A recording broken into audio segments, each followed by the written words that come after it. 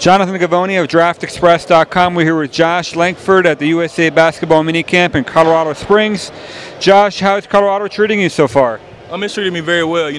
It's a great experience to be able to come back out here, to play with these top-notch guys at USA Basketball. It's a blessing, from God to be able to do such things, and I'm just trying to enjoy the moment. For people that are watching this video that might not know too much about you, what can you tell us about your background? What do you mean by that? Like, where are you from? When did you start playing? That kind of thing. I'm from Huntsville, Alabama. I started playing when I was about 5 years old, and ever since then I've been running, trying to be the best I could be, and trying to do it. Not necessarily use basketball as a platform, to uplift God, and just let it be something I do and not who I am. What kind of basketball player are you?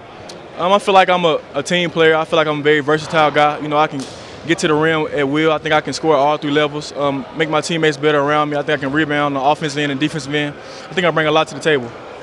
How good of a shooter are you right now? Right now, I feel like I progressed a whole lot. I still have a long ways to go, but I feel like I progressed a whole lot since last year. Just putting in the reps, and having more confidence in my shot. I feel like I've improved a lot. You had a chance to go out to Italy for the Adidas Euro Camp. What was that experience like for you? It was a great experience.